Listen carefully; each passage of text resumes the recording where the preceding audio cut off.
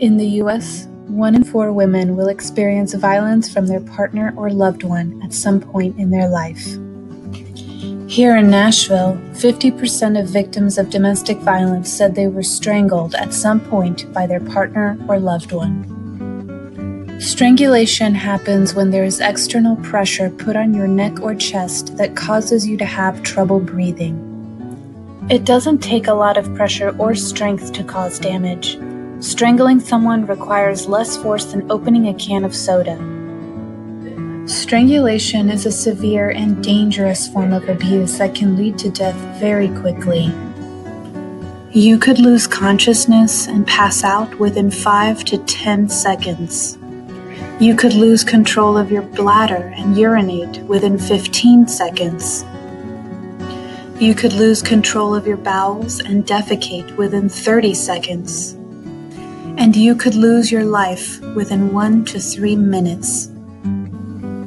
However, being strangled by someone's hands isn't the only way to cause this level of harm.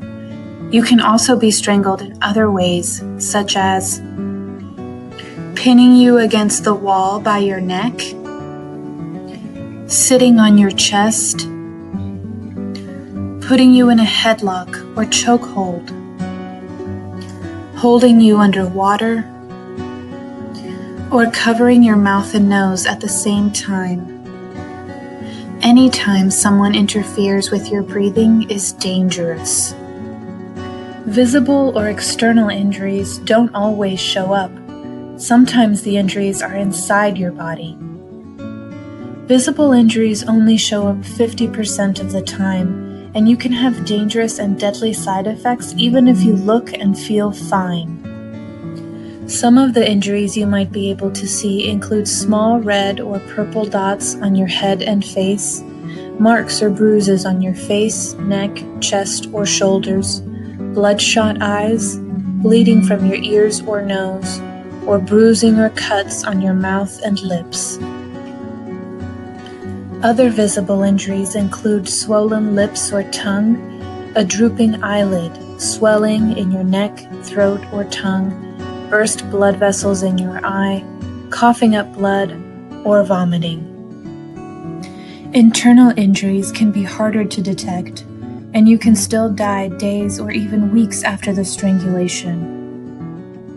Injuries that are internal include a cough that won't go away, losing consciousness or passing out, changes in your voice, difficulty speaking, swallowing, or breathing, a lump in your throat, muscle spasms in your neck or throat, neck pain, and weakness on one side of your body.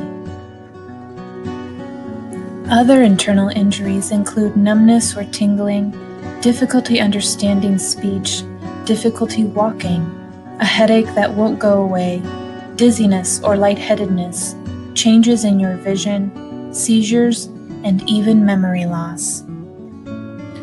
Memory loss is a common side effect of strangulation. This means you may not even remember that you were strangled. You might regain consciousness and not know how you got to where you are, or you might remember bits and pieces of the assault. But not remembering an assault doesn't mean it didn't happen. If you have experienced strangulation, go to a hospital emergency room immediately, even if the assault is not recent. You should also document your injuries by taking photos of your visible injuries and keeping a log of any other side effects. We know that this can be a scary and overwhelming time, but you should know that you are not alone. You can call the National Domestic Violence Hotline from anywhere in the country at 1-800-799-SAFE. For help in Nashville and Davidson County, please come to the Family Safety Center. We're located at 610 Murfreesboro Pike and are open Monday through Friday, 9 a.m. to 6 p.m. But assistance filing for an order of protection is available 24/7. You can also call us at 615-880-1100. No one deserves to be hurt. Let us help.